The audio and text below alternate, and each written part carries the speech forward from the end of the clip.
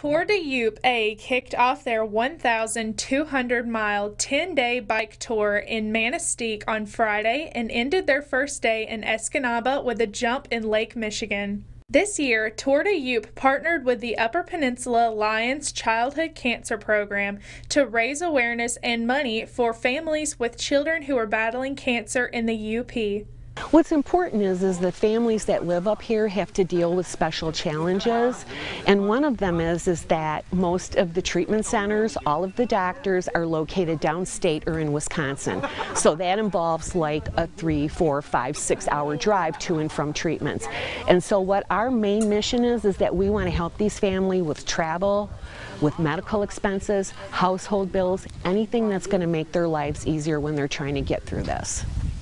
Smith said they were able to raise $30,000 this year for families who are experiencing these hardships.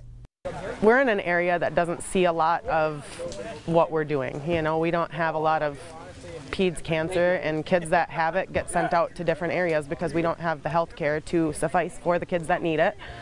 So it's isolating to feel like you're in an area where you're kind of alone, but to be a part of an event like this where people are coming together to support things just like this for children like my own, it's inspiring. There's no other words for it. Reporting in Escanaba, Audrey Pentecost, Local 3 News.